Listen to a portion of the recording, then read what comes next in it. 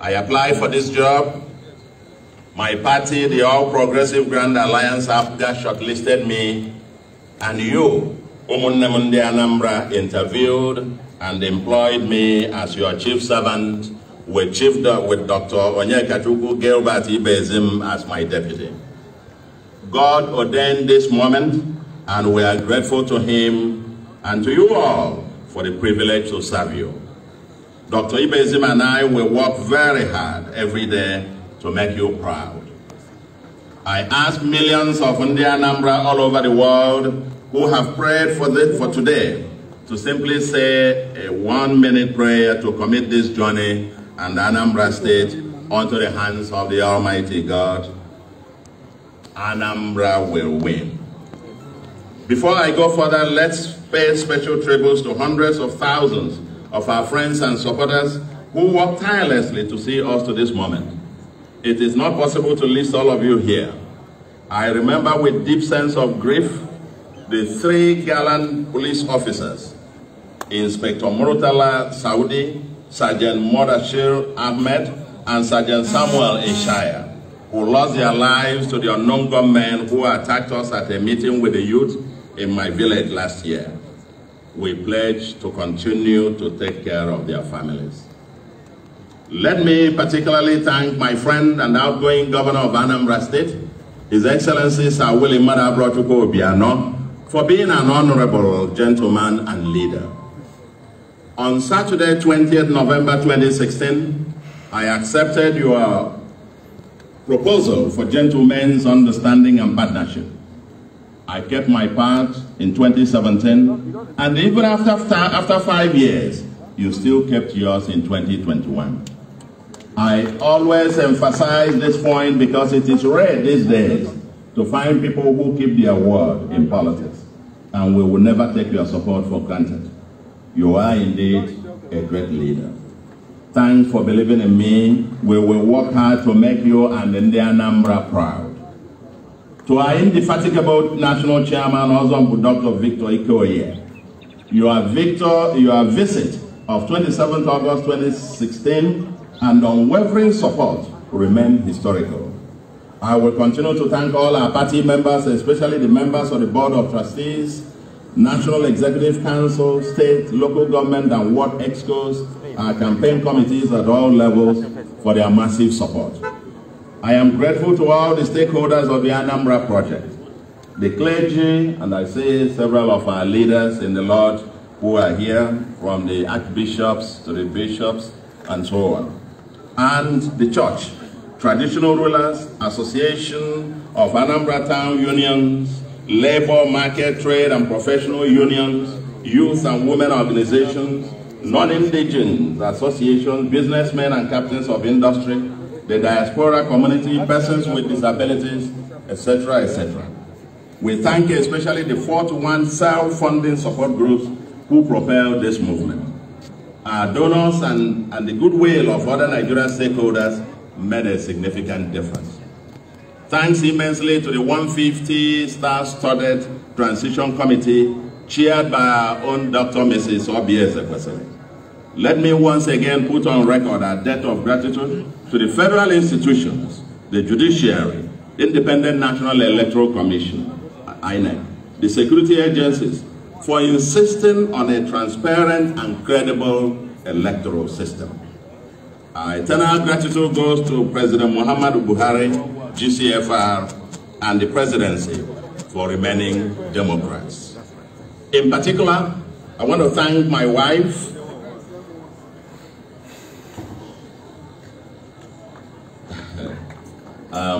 that's the one that makes me glow, Nonye Francis Soludo, and my children, Ozonna, Ifatu, Chinua, Ekene, Odoka, and Zikora, for their love and sacrifices.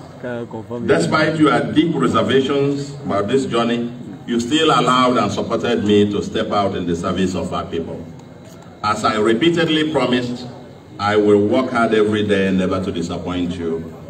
My 90-year-old father is watching this live, while my late beloved mother, Mbafo, is smiling in her grave. Today is my first day at work. I just reported for duty 8:55 to be precise, and we'll work for at least 8 hours today. And that's why I'm just eager to get this over with so we can go in and start work. We had more than a month since the election to celebrate our historic victory. Now is the time to work, and there is no minute or kobo to waste in fanfare. In a few minutes, I will announce some of the principal officers of my administration and commence with serious meetings of the Anambra Security Council, followed by a meeting with the permanent secretaries, a meeting on Okoko, and with my strategy execution and evaluation team. Within the next 1 week, the list of commissioners will be laid before the House of Assembly.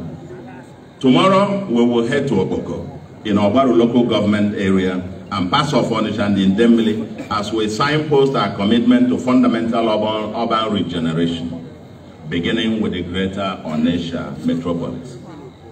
As I stand here, ladies and gentlemen, I feel the weight of history. I stand on the foundation laid especially by our elected predecessors, Honorable Right Dr. Nnamdi Azikiwe, GCFR, Dr. Michael Opara, Chief Jinwo Obodo, Chief Christian Ono, Dr. Chukwuma, Dr. Chinwoke Mbadinoju, Chris Ngige, Mr. Peter Obi, and yes, our own Chief Sir Willie Obiano. You all did your best and well for our people, and I salute you all. As I wear the Afghan muffler on my neck, I feel the weight of Africa's historic progressives, like the great Zik of Africa, Chief Obafemi Awolowo GCFR, Mwalimu Julius Nyerere, Dr. Emaya Okpara, Malam Aminu Kano, Chief Joseph Taka, Malam Balarabe Musa, Kwame Nkrumah, etc. Not to talk of millions of the living African progressives who still dream of Renaissance Africa. We will never let them down. The All Progressive Grand Alliance, our party, initially set up to be registered as United Progressive Grand Alliance UPGA, is a nostalgic rebirth of the Grand Alliance of Progressives in the First Republic, comprising Azikiwe's NCNC, Awolowo's Action Group, Joseph Taka's United Middle Belt Congress, Aminu Kano's NEPO, etc. As the first true progressive party in Nigeria since 1999, at least it is the first to be registered as a progressive party. Our ideology is a combination of Zik's neo-welfarism, Awolowo's scientific socialism, and Aminu Kano's democratic humanism to form what we see as the Pan-African market progressivism. It is a Pan-Africanist ideology that integrates the social democratic values with the principles of competitive markets. Anambra under our watch will mirror this ideology, and we believe that this should be Nigeria's compass to the future. We will seek active collaboration and cooperation with the federal government, our neighboring and other states, as well as the international community, to provide our state truly people-centered governance. We will consolidate the progress made by under our predecessors to continue Anambra's upward trajectory. Today, ladies and gentlemen, I stand up for the millions of Anambra for whom this mandate means everything. The hopes and expectations rise up to the heavens. Understandably, all of us wish that I could perform miracles by waving my hands and our problems will be solved. I hear you, I feel your pulse. For your sake, I keep awake at night, sometimes having palpitations about not letting you down. Well, since God is a miracle worker, I will look out to him in prayer and faith as we start the work ahead of us. I see and feel all the humongous challenges. I know the lean financial base of our state. I know the limitations imposed upon a subnational state, such as Anambra, by the peculiar structure of our federation. But ladies and gentlemen, here is my promise. I will give it my all. I will work hard, very hard every day with you to make Anambra proud. Every kobo of your tax money will be deployed to provide you maximum value. People ask me why we are not celebrating today as it has become customary. My response is that we all, party members, supporters, family and friends, celebrated in thanksgiving and prayers after you decided to employ me last November 6 and 9. But today, my first day at work, is not a day for celebration. First, there is no venue that can contain the tens of thousands of Anambra and friends all over the world who would wish to join us on this historic occasion. Second, the state cannot afford any such expensive ceremonies. Third, and as a matter of personal philosophy and as a true progressive, I do not subscribe to using the paltry tax collected from the women selling pepper on the roadside or the Okada or Keke drivers on a fleeting funfair and banquet. I insisted that this event must not cost the government of Anambra 1 kobo, and it has not. Even the little refreshment that we have here, the canopies as well, they are all paid personally. It will not cost Anambra 1 kobo to do this. I would rather use such resources, if it's available, to lay the foundation stone for a public hospital at Okpoko or elsewhere, or empower our security agencies to fight criminality. Today, I come with a sober heart, conscious of the enormity of responsibilities on our shoulders and the challenges ahead. Yes, there will be time to celebrate. We will celebrate when security of life and property is guaranteed and law and order is restored. When every child of schooling age is in school, when every school child is receiving the 21st century education for the digital age. We will celebrate when everyone, especially children and women, can access quality health care, where the cost of doing business is down to near zero. Our roads are tarred and we have an efficient transportation system with no one having to wait in traffic for more than a few minutes. Until we have access to 24-hour electricity and our streets are clean and green, our cities, communities, and markets are planned and clean, the many millions of Chalinwamba force and the vulnerable persons are lifted up to realize their God-given potential. And all our pensioners receive their gratuities and workers are paid their leave allowances and contractors paid, we will not celebrate. Until our youths get jobs and business opportunities, until the youth in Okpoko Zone 9 become global serial entrepreneurs, we will not celebrate. Poverty, until poverty is near zero and income levels rising.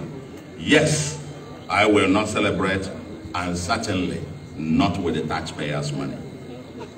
Anambra, I come to this job prepared to serve you.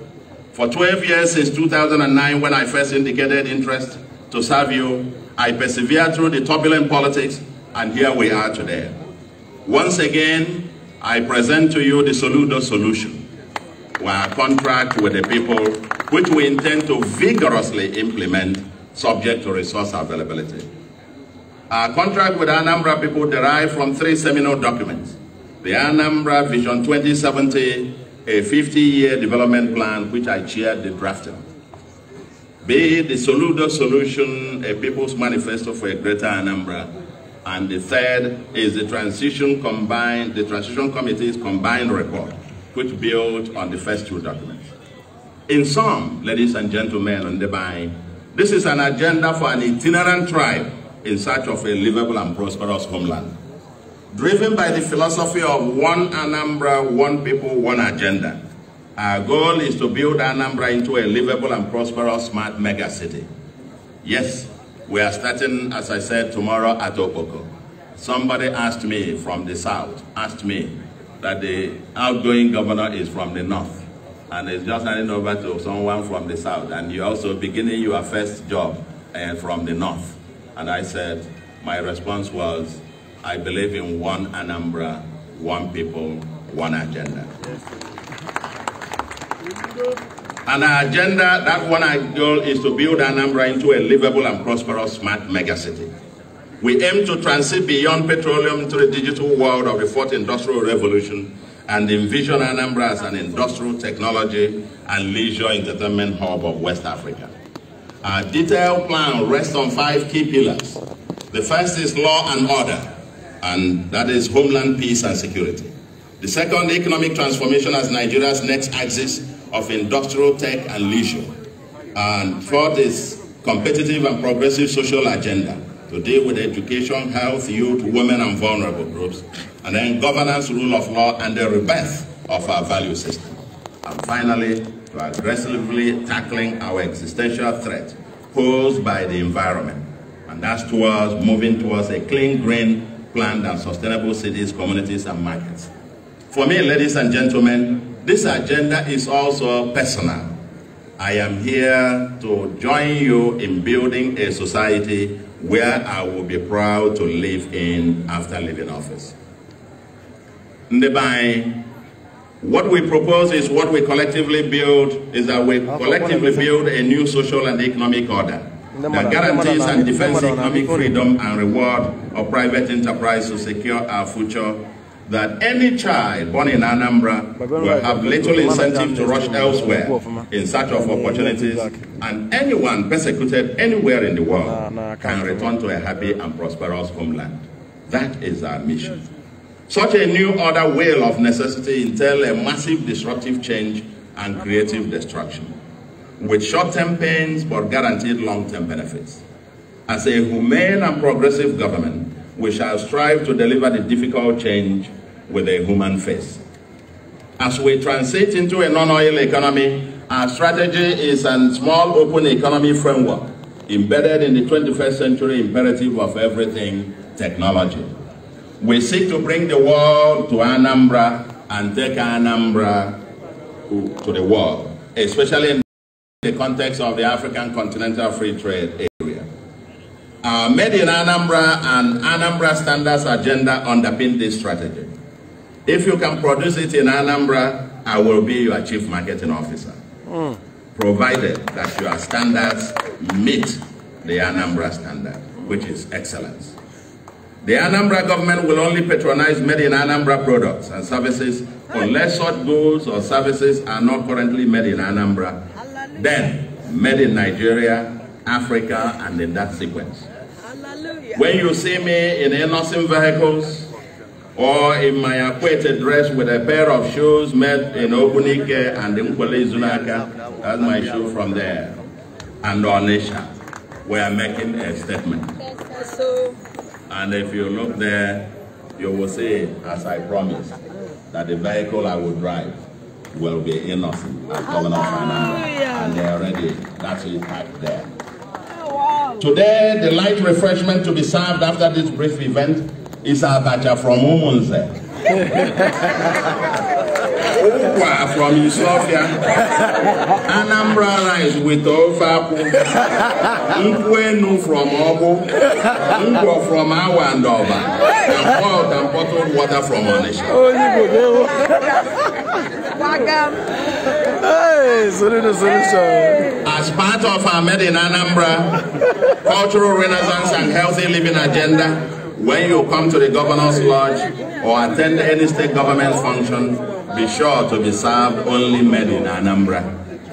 We want to go back to where M.I. Opera stopped with the palm revolution and plant millions of palm trees. In some years, we will seek not only to export palm produce, but also fresh palm wine from Anambra State. We will seek active collaboration with the federal government, not only to export manufactured and agricultural products, but also services, especially tech, leisure, entertainment, and skills and talents, as we seek an educational system whose products are productive at home and also exportable abroad. Anambra's greatest resource is our human capital, and we shall grow and mine this resource to its maximum, leveraging on technology.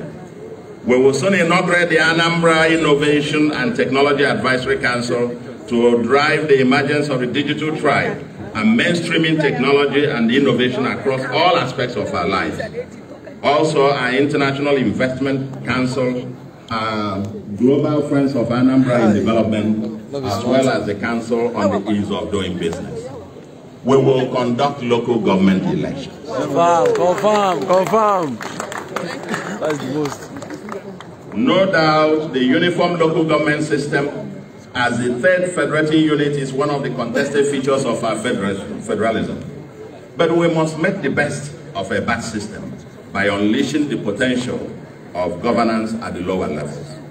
Over the next 2 years, we shall review, amend the relevant legislations, reform and strengthen the system for efficiency, restructure and strengthen the Anambra's Independent Electoral Commission, and conduct local government elections. We will collaborate and coordinate actively with local governments to ensure synergy and complementarities. Let the revolution also get to the grassroots. We shall reinvigorate and mainstream the public-community-private partnership as a veritable framework for service delivery and development. We will develop pragmatic frameworks for private sector and communities to adopt schools, build roads through infrastructure, manage government assets, receive and manage development matching grants, participate in sanitation and securing law and order. There is a subtle but powerful revolution underway, or raising the bar on our age-old community development model. Yes, every community embarks on community development. And there are thousands of the Anambra operating different private charities and philanthropies. But let me give you an example that beyond the well-known Newi model about think home and act home, some communities such as Neni and Adaziane, just showing these two as example, are showing new examples. At Neni, an individual has started 18 kilometers of road, and together with others, now a total of 24 kilometers of road provided by private citizens of Neni in Neni. And they are now refurbishing and empowering public schools in their community. An individual in Adaziane has also done 13 kilometers and wants to surpass the Neni record. The government will provide a framework to incentivize and unleash the momentum of this new phenomenon at the village and community levels. Our government is committed to promoting the expeditious dispensation of justice, especially the prompt resolution of commercial disputes. We shall collaborate with the Chief Judge and his colleagues to significantly improve the physical infrastructure and technological infrastructure of the courts, and hopefully also implement some structural reforms to fast-track the path to justice and make Anambra the #1 in the speedy dispensation of justice and ease of doing business. Ndeba in the Anambra, part of our future is in our past. We will mainstream our values of hard work, integrity, compassion, and sanctity of life. The fringe but destructive minority, which embodies the get-rich-quick by all means philosophy, cultism, drug addiction, bloodletting criminality, kidnapping, etc., they do not represent us and cannot define us. As a new social order and everything technology, philosophy take life, many unproductive systems will give way. There will be new and better ways of managing our parks, managing our markets, different and better ways of collecting government revenue, managing waste, and general service delivery to citizens.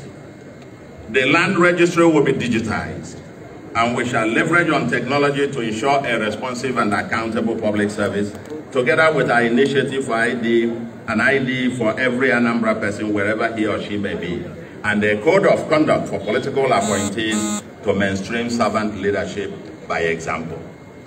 We must, ladies and gentlemen, read Onitsha and all our roads and markets of revenue towns and make shopping in Anambra a pleasurable experience.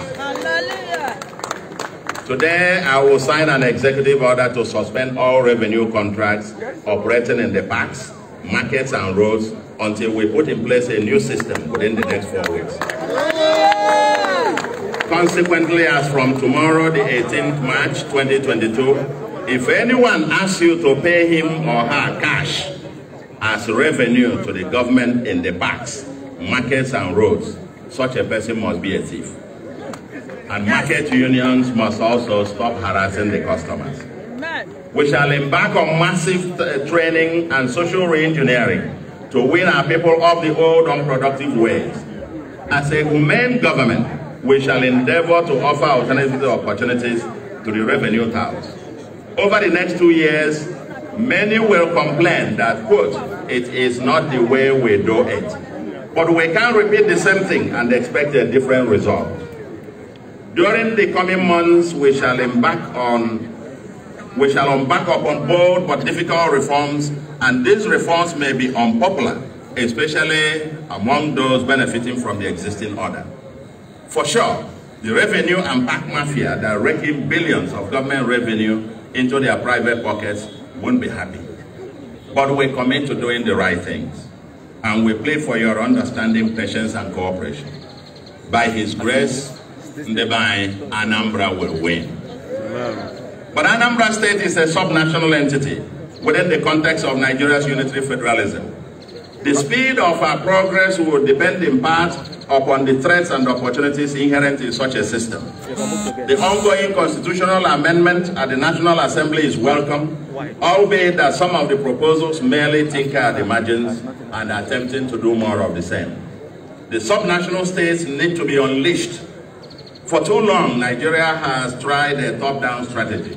Now is the time to try a bottom-up approach, and that's part of my motivation. While we debate how far and how fast the devolution and reconfigurations will go, the world is not waiting. As the world transits away from oil into cleaner energy sources and the world of fourth industrial revolution, Nigeria needs a fundamentally different rule book to survive and to compete. We will seek to optimize the limited headroom allowed by the current peculiar structure to give our people improved lifestyle. Anambra, besides the environment, a fundamental existential threat to our state and indeed Igbo land is that of peace building and law and order. We can't build this homeland by turning the sword against each other. The Anambra love their homeland, but the recent upsurge in criminality poses a great threat. My heart bleeds to see and hear about our youth dying in senseless circumstances. Every criminal gang today, kidnappers, wicked murderers, arsonists, rapists, thieves, all now claim to be freedom fighters. Criminality cannot be sugar-coated. This must stop. All the stakeholders must now review both the narrative and the action plan.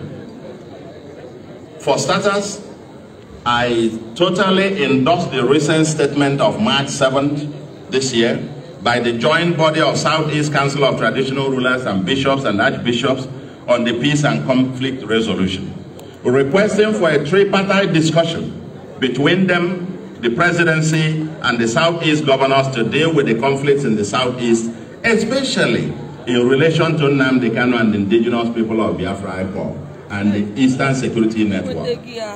There is no conflict that dialogue in good faith cannot resolve.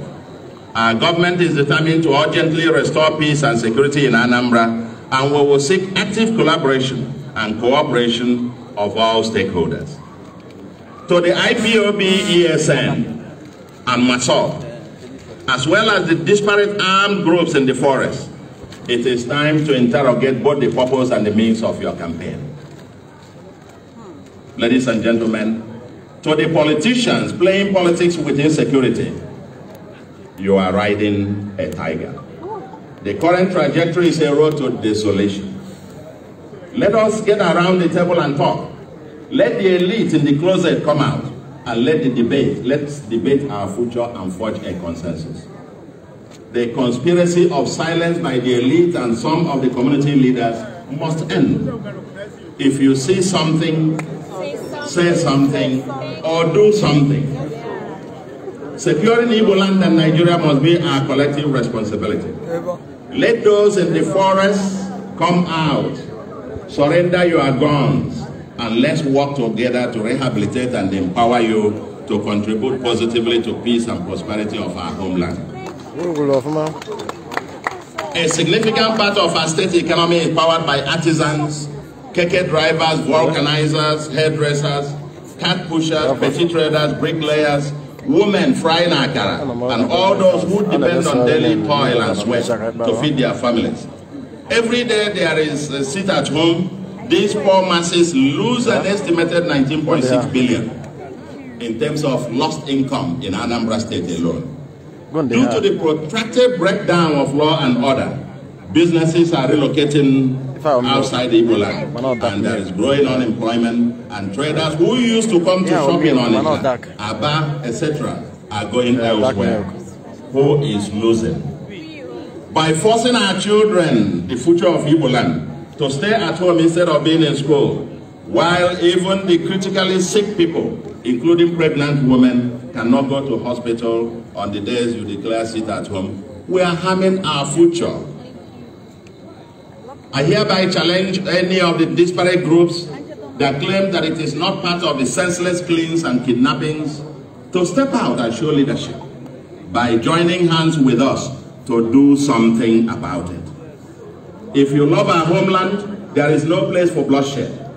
Our Lord Jesus Christ admonished us in Matthew 26, verse 52, quote, "Put your sword back in its sheath, for all who live by the sword will die by the sword." In the traditional religion, the land places a curse upon those who spill the blood of the innocent. For me, ladies and gentlemen on the vine, this issue is very personal to me and a very emotional one. My mother Anambra died during the Civil War. Her last born, Chukwuma, died the same during the war. My father bore a bullet inside of him for many years. My